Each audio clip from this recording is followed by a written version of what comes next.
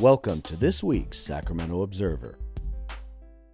A local nonprofit has sage advice for young athletes on how to succeed in sports and in life. Team SAGE, which stands for Scholar Athletes Globally Emerging Inc., shared this advice during its clinic, Project Timeout, addressing the mind, body, and spirit of the scholar athlete.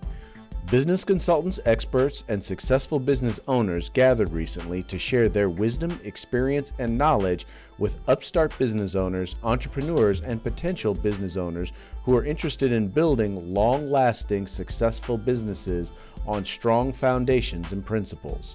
The Eta Gamma Omega chapter of Alpha Kappa Alpha Sorority Incorporated has kicked off its 53rd debutante ball season. The season commenced with the introductory tea that marks the beginning of a 4-month program that promotes academic achievement and leadership.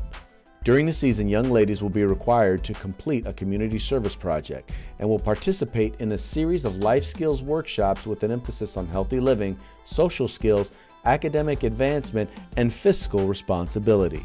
The debutante ball will be held in October. The Sacramento Caribbean American Association recently hosted a VIP reception in honor of National Caribbean American Heritage Month.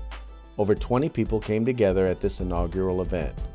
Participants showed their support by signing up for various committees and giving monetary donations towards the expenses of the association.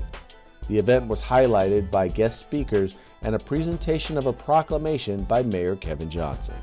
The Sacramento Observer helps mark the Sacramento NAACP's 100th anniversary with a special edition in this week's newspaper.